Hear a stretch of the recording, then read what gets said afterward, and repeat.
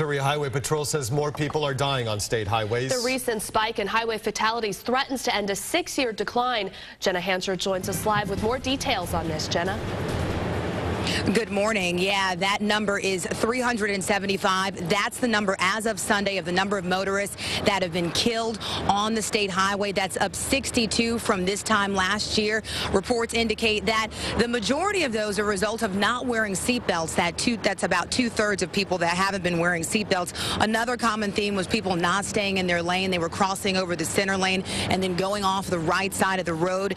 And that means that Patrol says the number has been decreasing up until now. Now, Patrol says that people should be wearing seatbelts and also paying attention to traffic laws. We're live in Kansas City. Jenna Hansard, 41 Action News.